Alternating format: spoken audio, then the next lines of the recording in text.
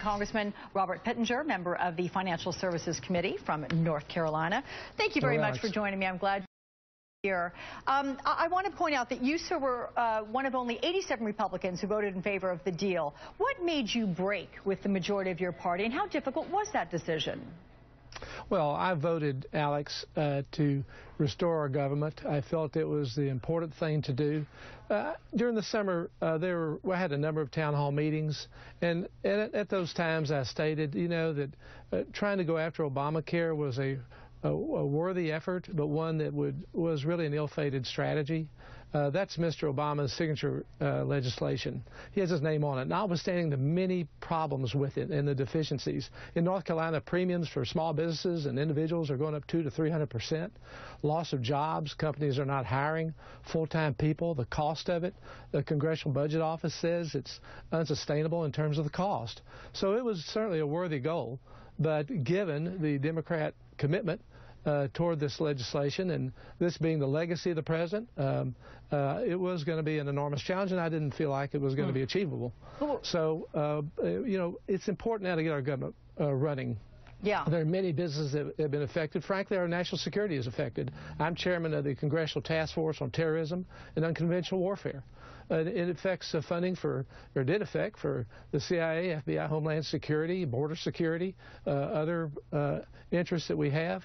Our enemies, they're relentless. They're not sleeping. They're not waiting. They're not on a shutdown. Yeah, no, we were talking about that during the 16-day break and how concerning that was. And it sounds to me, sir, like you're able to see the forest through the trees overall. But did you just hear Kevin Weber, the chef there at the Cliff House who preceded you? I mean, what do you say to people like that who are left with, irrevocable changes now to their businesses?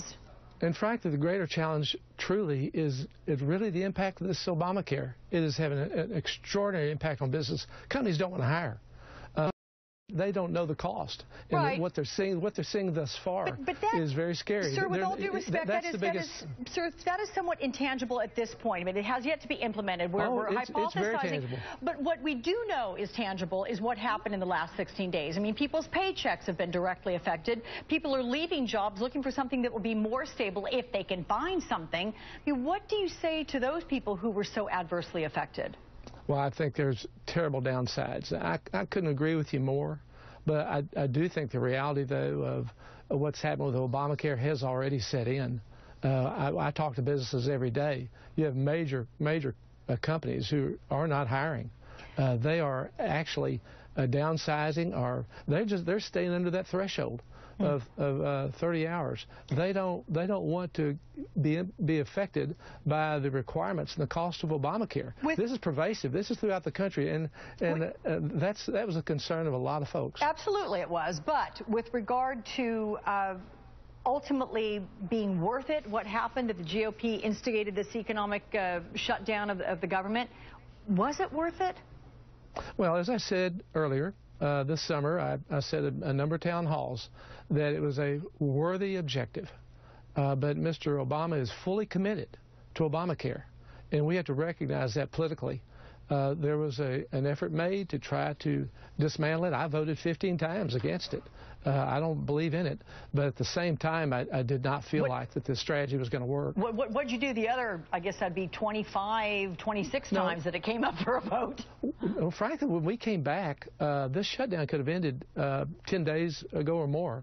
There were only two issues on the table that would have ended the shutdown much earlier, and that was the subsidy for members of Congress. I'd already released mine and said I wouldn't take it. Frankly, I don't take my salary. I donate it. But the issue was related to businesses there's 1,100 corporations, and they've gotten a pass. They don't have to pay any type of fee. Individuals now have that commitment, and they don't get a delay. I thought that was only fair. So just those two issues would have been addressed and agreed to by the Democrats. We could have ended this shutdown about 10 days ago. Can you look in your crystal ball, sir, and let me know what's going to happen come January 15th if we're going to go through this all over again?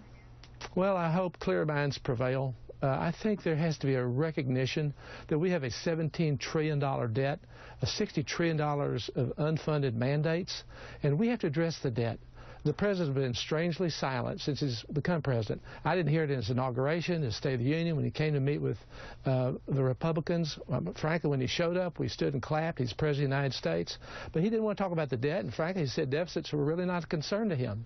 The debt is an overriding concern in this country. If you were to talk to Peter Orszag, who was the budget writer for Mr. Obama, or Erskine Bowles, whom I've known for 20 years, the budget writer for Mr. Clinton, or to Paul Ryan, they're all telling you the same thing, that unless we get our spending addressed, we are on a trajectory where we are going to collapse like Greece. This is the pervasive issue of this country, and we have to address it. A Republican Congressman from North Carolina, Robert Pittenger, thank you so much for your time. I appreciate it. Thank you. Good to be with you. Thank you.